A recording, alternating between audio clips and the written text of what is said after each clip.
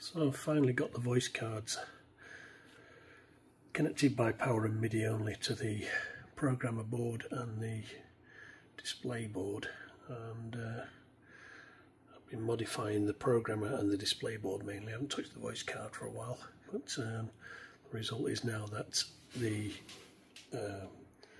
voice card responds to notes as polyphony in round robin style, and if I push poly 2 I get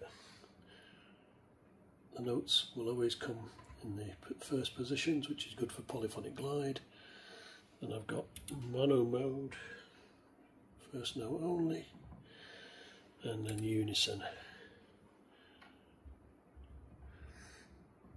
And I can set note priorities as well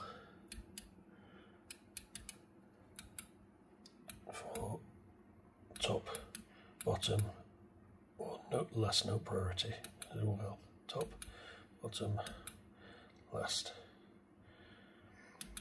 So that all seems to work okay.